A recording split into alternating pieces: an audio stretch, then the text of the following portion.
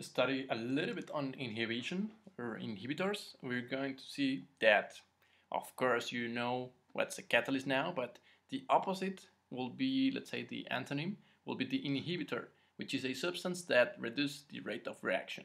So if you want to increase the rate or how many moles you are reacting per unit time, well, the inhibitor will do the contrary.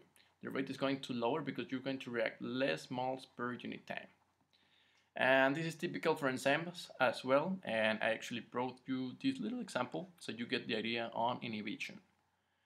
Here's the reaction. Normally this will be your reactant, let's say substrate, and the enzyme is nothing more but a catalyst.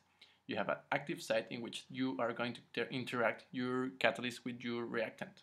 So they get together and they form two stuffs here, which let's say this will be B and C. Essentially you're transforming A into B and C with the help of this enzyme.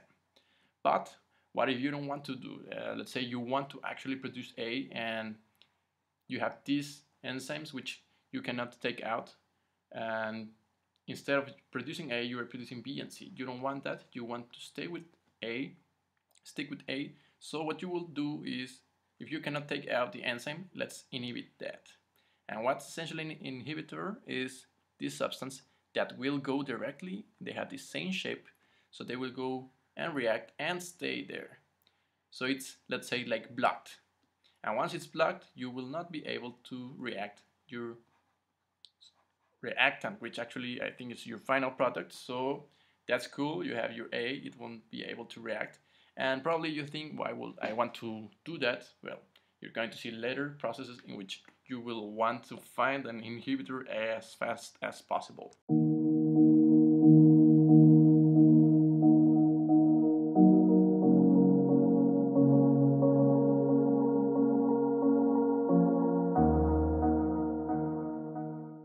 What's up guys, it's me, chemical engineering guy. So if you like the video, why not push the like button?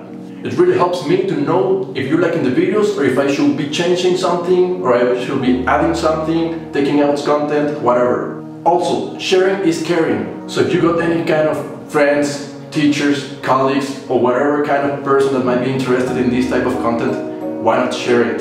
Sharing helps our community to grow faster in members and in content. If you want to keep track of my activity, videos, uploads, experiments, playlists, whatever content I'm getting on YouTube, be sure to click the subscribe button. Subscribing to the channel is totally free, guys.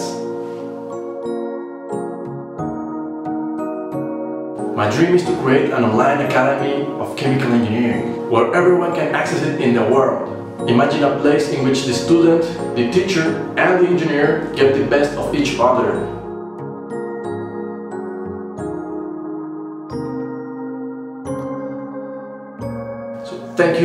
Thank you guys for the support and the love.